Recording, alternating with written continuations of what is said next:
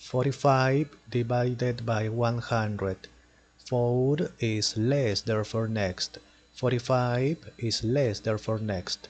There is not number, therefore complete. Always complete with 0, here 0 point.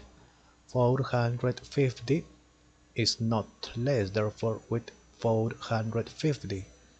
100 multiply by which number is nearest to 450 but not greater. 100 multiplied by 5, 500 is greater. Multiply by 4 is 400. Okay, is not greater. Okay. Subtract. Next, there is not number, therefore complete. Always complete with 0 point is here, okay? 0 point.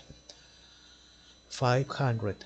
100 multiplied by 5, 500. Subtract 0, 0, therefore finish it. 45 divided by 100.